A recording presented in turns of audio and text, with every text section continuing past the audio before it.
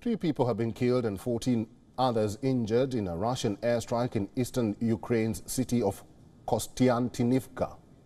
Kiev says that Moscow targeted residential buildings as buildings, garages and civilian cars were also damaged. Earlier, in an alleged Ukrainian strike, a hospital in the occupied Luhansk region was struck, leaving 14 dead and 24 others injured. Russia called the attack a war crime.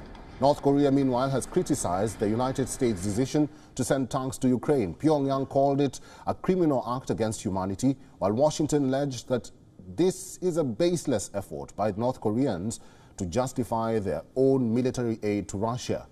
Now, according to a national security spokesperson for the White House, the U.S. intelligence has photographs which show Russian rail cars entering North Korea and leaving with infantry rockets and missiles before returning to Russia.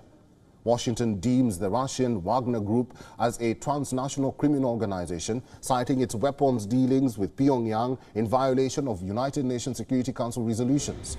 In response, North Korean officials denied the allegations and warned the United States of really undesirable results if it continues.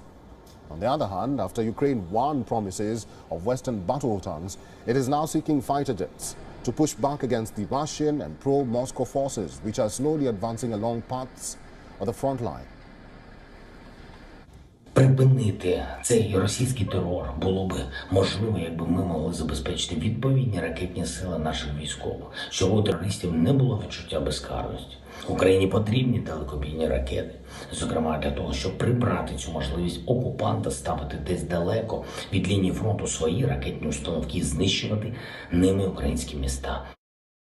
A White House National Security Advisor says United States will be discussing the idea of supplying jets very carefully with Kiev and its allies, whereas Germany's defense minister this week ruled out the idea of sending jets to Ukraine. Ukrainian President Volodymyr Zelensky is also redoubling his efforts to stop Russian athletes from participating in the 2024 Olympics, saying they would try to justify the war against Ukraine if allowed to compete.